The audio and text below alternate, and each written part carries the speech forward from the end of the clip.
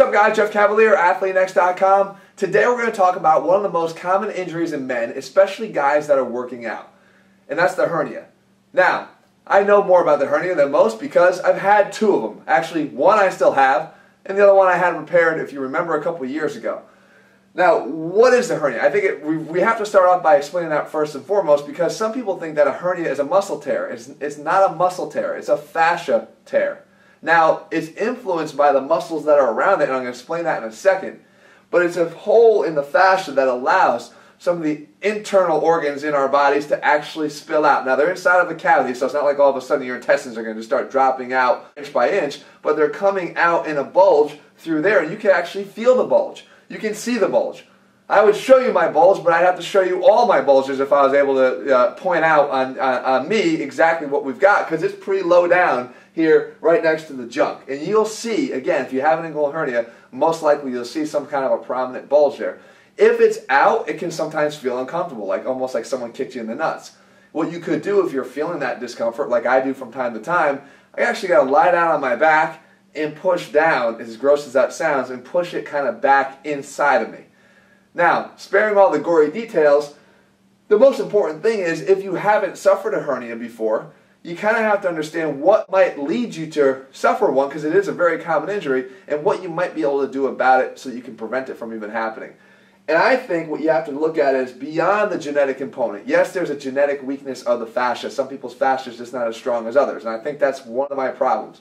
But the other thing is, if you have a good amount of strength in your abs, or a good amount of strength in your groin, you can actually get some issues here. You can get you can become more predisposed to having a hernia. It's not necessarily an ab weakness that causes a hernia. I think it's actually an ab strength. But it's an ab strength with a lack of control of the other end that leads to most of the problems. So having strong abs and having a weak groin can become an issue.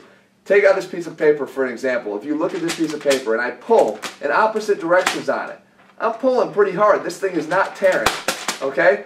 Well, what happens is if you take this same paper and you apply forces in an asymmetrical way, so even though I'm still pulling with the same strength, if I pull from the top and I pull from here, right there, all of a sudden, a quick and easy tear.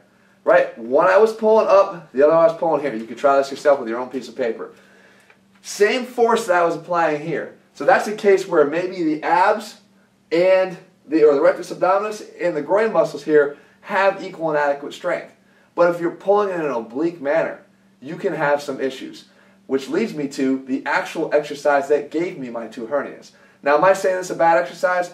Absolutely not. I love this exercise. However, there are things that we can do wrong in this exercise that would definitely predispose us to having it cause a hernia. It's the one-arm dumbbell row. Now, watch me do this exercise. Here, you'll see that if a lot of guys will put their leg out to the side. What you're doing there is you're pre-stretching and putting tension on the groin right from the start. Okay, so you've got your tension from below. If you go up to the top here, your core should be really activated and stable through any exercise that you do. Now, the problem comes in when I go and I actually cheat the weight up like I showed you before, and I rotate. I've got that added stretch, so we have a torque and tension, and this asymmetrical situation like I showed you back here where the abs are pulling in one direction and the groin is pulling with tension from an oblique direction. Now we've got some problems. And it actually was the same exercise twice that I felt an immediate zipper-like burn. On one rep, pulled up, tried to cheat the weight up a little bit, stupid ass. I wound up feeling the burning sensation. That was actually the tear that was occurring. And then, of course, in the days that followed, I started to gradually get a worsening of that bulge that would come out. So, are you supposed to abandon the exercise? No, not at all. What you're supposed to do is you try to do this exercise the right way. If you're going to have tension in both places, which you should, that's a good stable pelvis, right? Tension from below, tension from above. You want to make sure that you're keeping yourself in good alignment, not just in this exercise, but every other exercise that we do. So preventing hernias, the most you can really do is try to maintain proper alignment and maintain proper tension from above. Remember, if you have just tension in one place and no tension in the other, it's just going to pull it in the direction of the tension, right? There's nothing happening down here and I pull up. You're generally not going to get tears there, but that's going to lead to a whole host of other issues. Having a completely weak groin that applies no tension while you have this dominant ab tension is going to set yourself up for a lot of other issues, including back pain and hip issues and all that. So that's not the solution. The solution is to be balanced, but to also provide your tension as best you can in equal and opposite directions. So the take-home message here, guys, you can't do anything about this once you get it.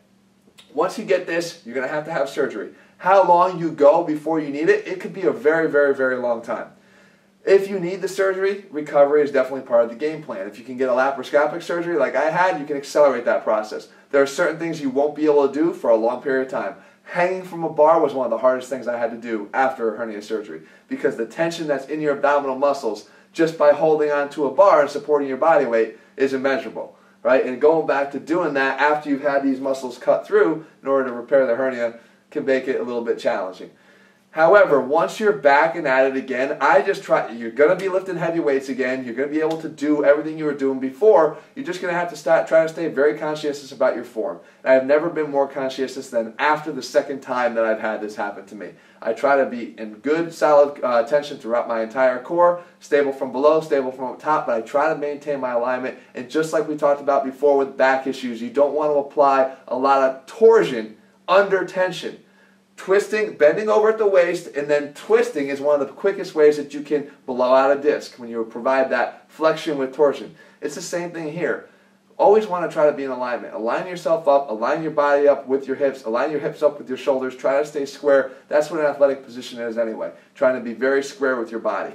So guys, if you are dealing with a hernia, then there's hope, okay? There's things that you can do. If you've never had a hernia, try to focus on the things I'm showing you here. This is just one example in this exercise. And if you're looking for a program that helps you to strengthen your abs and helps you to strengthen your lower body so that you do get this good balance between the two so you can optimize your strength throughout your body, then head to ATHLEAN-X.com right now and get our ATHLEAN-X training system. Training like an athlete allows you to create a muscularly balanced physique from top to bottom. In the meantime, if you found this video helpful, make sure you leave your comments and thumbs up below. Wherever else it is that you want to see, guys, I'll try to make sure I cover it here. Again, sometimes once a week here we break out the skeleton and we try to make it more anatomy-based. I hope you guys find these helpful too. All right, I'll be back here again in just a few days.